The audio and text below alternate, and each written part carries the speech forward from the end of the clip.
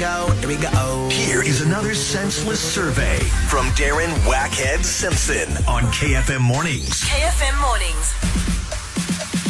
So if you're shopping around for car insurance, you need to chat to Outsurance. They may just be able to surprise you with a cheaper car insurance premium. If not, ask them for 500 Rand or 1,500 Rand if you've been claim-free and with the same insurer for 3 years. You can SMS out to 40251. Outsurance is a licensed insurer and FSP.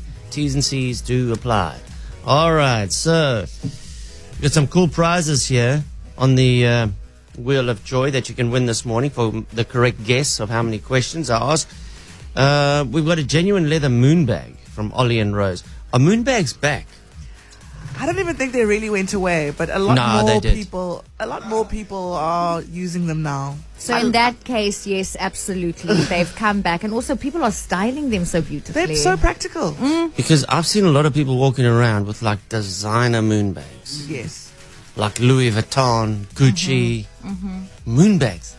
Why do you say it like that?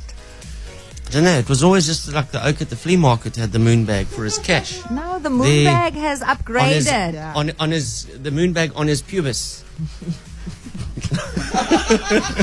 It's 50, and then he put all the notes.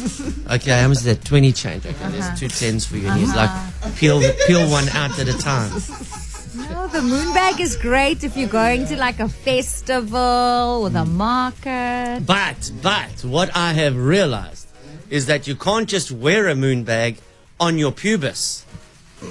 It depends how you style it, Darren. No. Some people style it really well. You have to throw it over your shoulder, and the moon bag, the actual bag that used to be on your pubis, is now at 45 degrees across your chest. That's one way of wearing it, Darren. We need to take you to Rocking the Daisies so that you see how the young ones are styling their moon bags, Darren.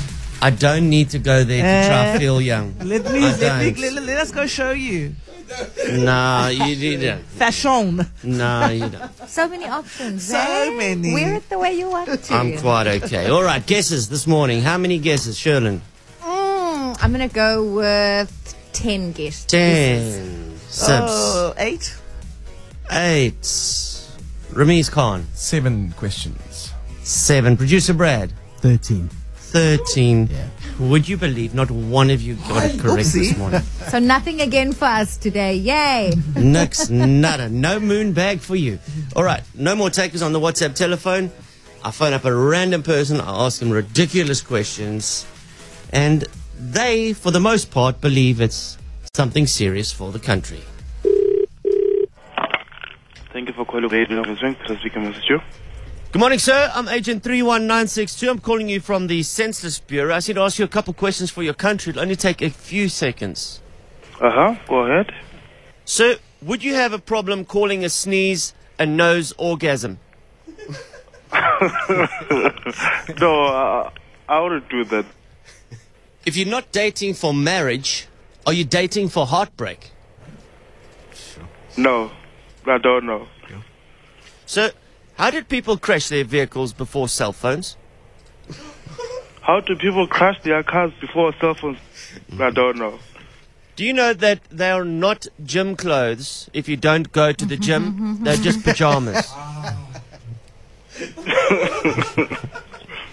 That won't work out. Trust me.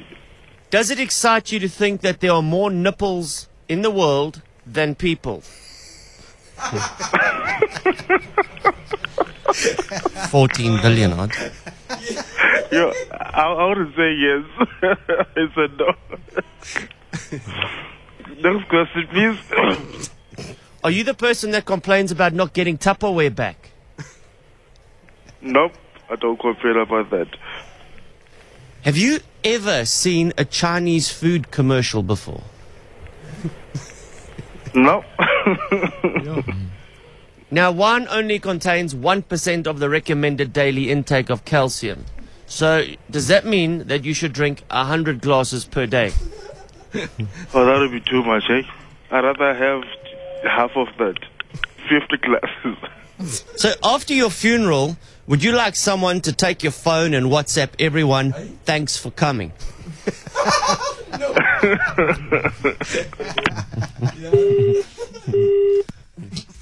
How weird would that be? That was a bit dark for him. Too dark for him. Yeah. Yeah. How weird would that be, though?